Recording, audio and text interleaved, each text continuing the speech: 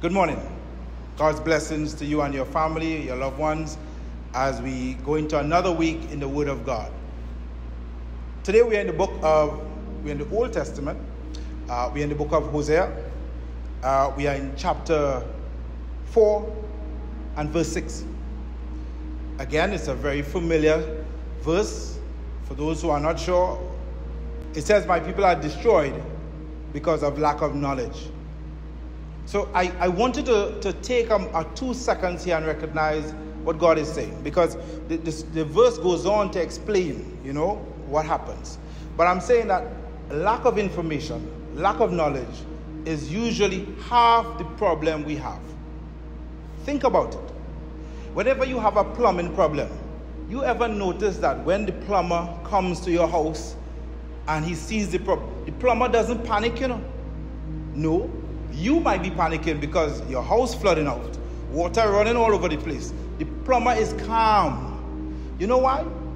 The plumber has more knowledge than you have. So he recognizes, hey, this problem can be. You go to the hospital, emergency. Someone might be bleeding and dying. The doctor does not panic. Why? The doctor has more knowledge than you have. So you recognize immediately that the knowledge makes the difference. And of course, as the Bible says, the lack of knowledge, not having enough information or knowledge, is half of the problem. You think about yourself and your present situation.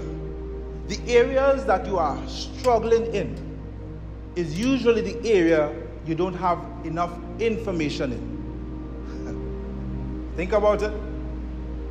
The area that you are struggling in, whether it be relationship-wise, whether it be financial, whether it be emotional-wise, whatever area that you are having difficulty in, is usually because you don't have enough knowledge.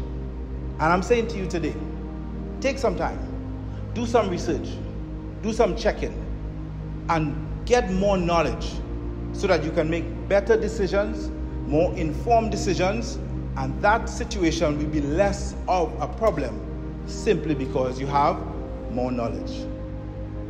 I say thank you. And today we give God thanks for His word. Amen.